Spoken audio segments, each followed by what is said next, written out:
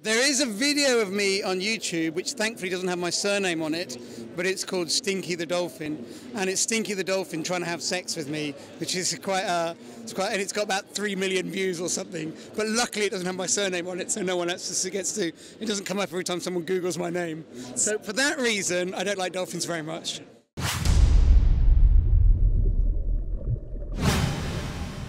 My name's David Diley. I'm with Scuba Diver magazine at the Go Diving 2020 show, asking all the important questions that you need the answers to. So we're here with world famous underwater photographer Alex Mustard, and what this is, Alex, is quick fire questions. Okay. To get the information out of you that the people at home are desperate to know. They're desperate to know. No camera geekery. No, I don't think there is any camera. Although we could talk about cameras for hours probably, yes. But we won't bore them at home with that. Yeah. So we know who you are. I've already done an introduction. Alex Mustard, MBE, isn't it? Yes. Congratulations. Thank you very much. Right. So I'm sure you've done interviews before, but nothing quite like this. So keep the answers as short and concise as you can. Okay. Quick fire round.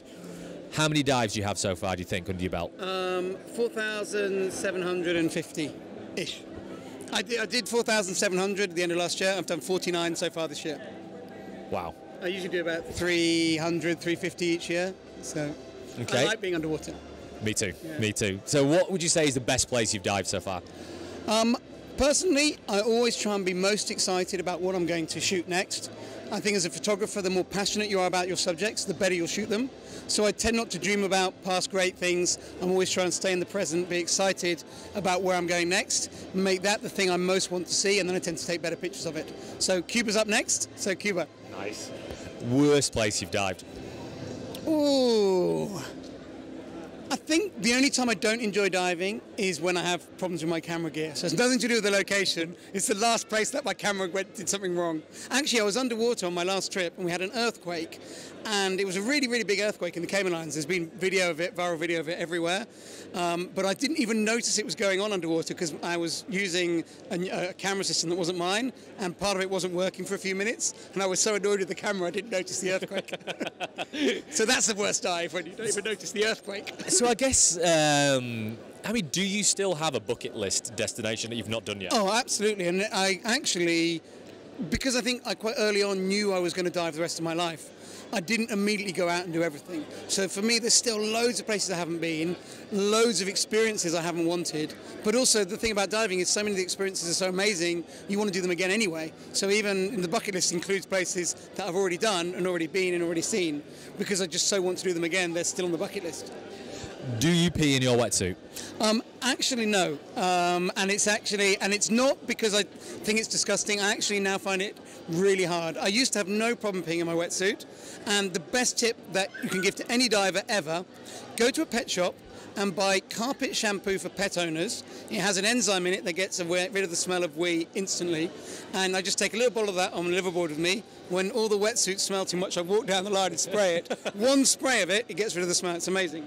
But I don't pee in my wetsuit. I find it really hard. And actually, it's a big joke on boats. I come out the water and have to run to the toilet. Well, I can give you a bit of advice on how to learn how to pee in a wetsuit, because I was exactly the same. I psychologically could not get my head around peeing in a wetsuit. I can't pee like when I'm swimming either. So what I did was, it was on a trip to Egypt and I was wearing a shorty. Yeah. And because it was in a shorty, if I just pulled the leg open a little bit, it didn't feel like I was wearing trousers, which I think my brain got around it, that I could just shoot the pee out of the shorty, and then so just shot a big jet of pee out. And that wasn't so bad actually. And now 3 or 4 times a dive, it's just like a constant stream. I have a rule that if it starts putting me off my photography, I would always pee in my wetsuit. My photography is much more important than. But I find it really hard. I have to actually really stop and concentrate, and I never get around to it. Could the owner of a blue Dacia Sandero SL63 SN? So we'll just wait for this to pass. This is the first time this has happened while we've been doing this. Can you believe it? But luckily it's not a Dacia. But what I think is good and very useful for the people at home is that we are covering these important issues. Oh yeah, and it is. And if you're not going to talk about these things with divers, when are you going to talk about it? Yeah, exactly. And I've been in that position myself as well, when you're filming something and it's incredible and you can't take your eyes off it, but in the back of your mind it's just, I need a wee, or even worse, and I it's think the other when end. you dive with a goal in mind as a photographer, as a filmmaker, you've got a real focus, and if something's taking you away from that focus, you won't do your best work. That's it, it's working. Well, that's what a lot of people don't realise, you are working. Yeah, no, yeah, for me, going underwater, I enjoy it hugely, but I'm in the zone from the moment I go underwater. Like, I'm thinking about photography and almost nothing else. Sharks or dolphins? Sharks. There is a video of me on YouTube which thankfully doesn't have my surname on it, but it's called Stinky the Dolphin, and it's Stinky the Dolphin trying to have sex with me, which is quite and it's got about 3 million views or something, but luckily it doesn't have my surname on it, so no one else gets to, it doesn't come up every time someone Googles my name. So for that reason, I don't like dolphins very much. So Stinky the Dolphin, we'll be remembering that, we'll check that when we get home. Wetsuit or dry suit? Wetsuit. I really enjoy diving in both. I have dry suit trips planned for this year and next year as well, both UK diving and overseas diving in dry suit. I think actually it's one of the things that a lot of UK divers don't do enough of is do overseas dry suit places. There's amazing cold and temperate water diving in the Pacific, and the temperate Pacific is just phenomenal. The Indo-Pacific in the tropics is quite homogeneous. The animals are spread all the way kind of from the Red Sea through Asia all the way out to Hawaii. But as soon as you get into the temperate waters, they're all divided, they can't mix. So the animals you get, you know, in the Pacific Northwest of America and Canada are completely different from the animals you get in Australia, are completely different to the animals you get in Japan. So I love temperate diving because each place is so unique. But I do like a wetsuit. Which one person, living person, would you least like to be on a liveaboard with? I think the person I'd least like, I like to be focused on my photography underwater, and I like to travel with other underwater photographers. So I think people who want to tell me tall tales of diving are not my favourite company on a liveaboard. I like to be in the photo zone.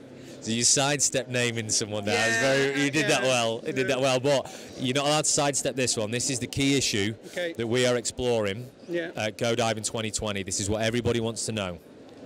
Alex, if you were stranded on a desert island, which one diver at the show would you choose to be there with you purely as a source of food in the event you had to resort to cannibalism?